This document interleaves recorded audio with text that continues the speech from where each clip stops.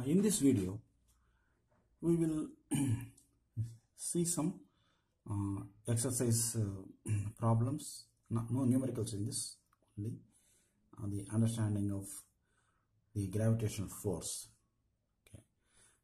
So this is from the textbook, from exercise, page number 143.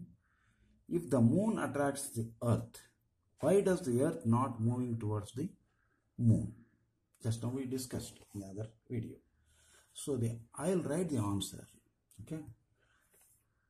Answer is the earth and the moon experience equal gravitational force. This is important. It is a gravitational force from each other. However, the mass of the earth is much larger than the mass of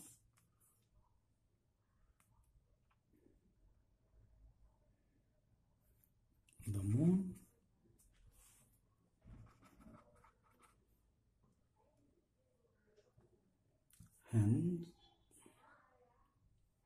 Hence it accelerates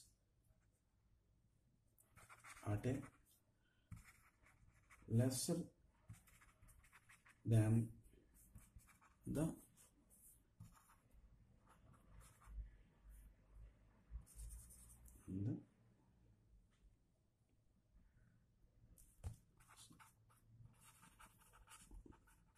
acceleration rate of the moon.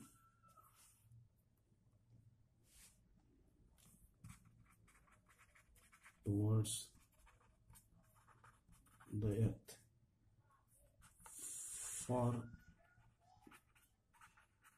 For this reason,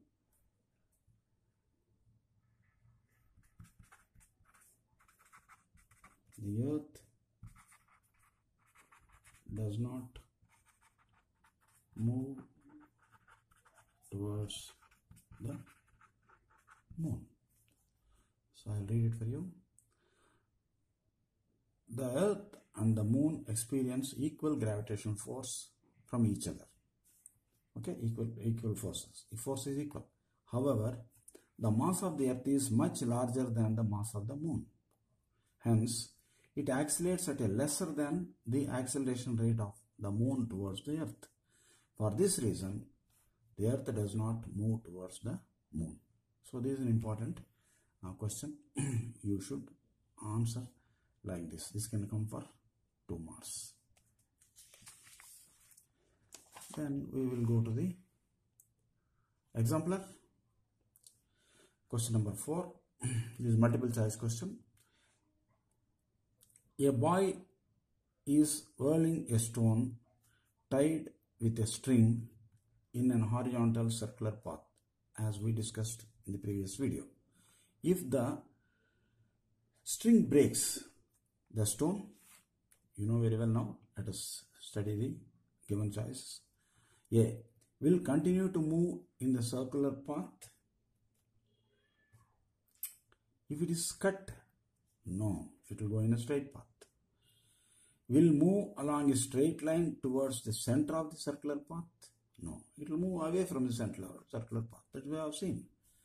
Maybe I will draw a little bit like this. If it is cut, then it will go straight like this. Correct. C. Will move along a straight line tangential to the circular path? Yes, it will move straight. Tangential. I will tell you what is tangential later. Will move along a straight line perpendicular to the circular path away from the boy? It is not moving perpendicular away from the boy. No. This is also wrong. So the correct answer is C. So now we will study what is a tangent. Tangent is a circle. This is given in the textbook under the heading More to Know. So a straight line that meets the circle at one and only point is called a tangent to the circle.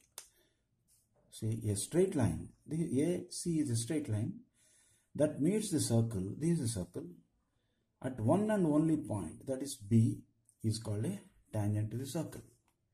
Straight line ABC is tangent to the circle at point B. So please remember what is tangent from this definition. Okay. The next question is question number 15 from exemplar. An apple falls from a tree because of gravitational attraction between the earth and the apple. We know now this. If F1 is the magnitude of the force exerted by earth on the apple and F2 is the magnitude of force exerted by the apple on the earth. Suppose this is earth, this is apple. F1 is the magnitude of force exerted by the earth on the apple. So that is, this is F1 and F2 is the magnitude of force exerted by apple on the earth. That is this way. Correct? Correct. These are the two forces. So let us see now.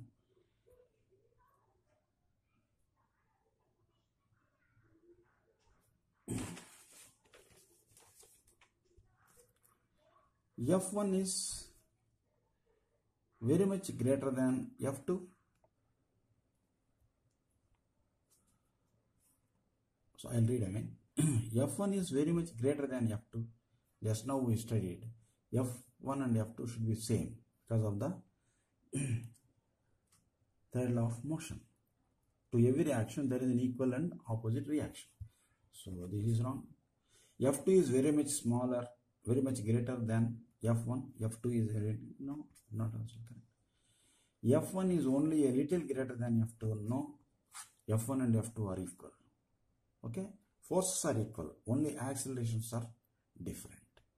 Okay, that please remember. Now we will see the last question. 16.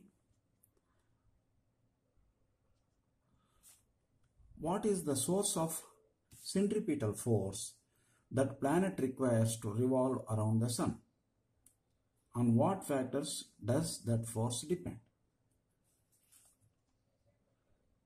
Okay.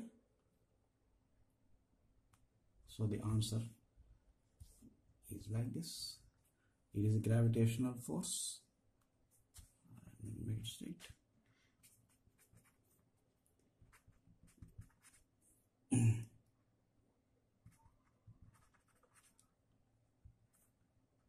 Gravitational force. Okay. This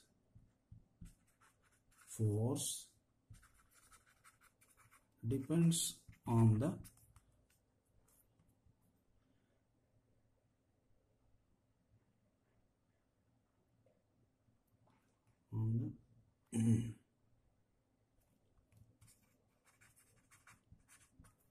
product of the masses of the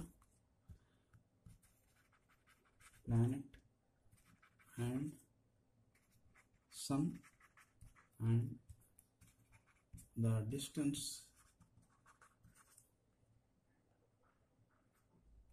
between them. Here I have selected this question only for this thing.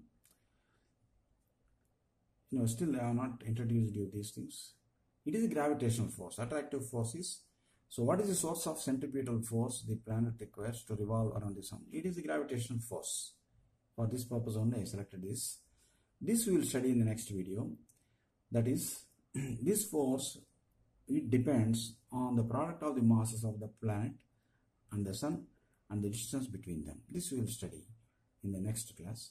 So in this class what we understood is there is a gravitational force of attraction between any two objects in the universe, and the forces are same whatever may be the size of the mass, only acceleration will be different.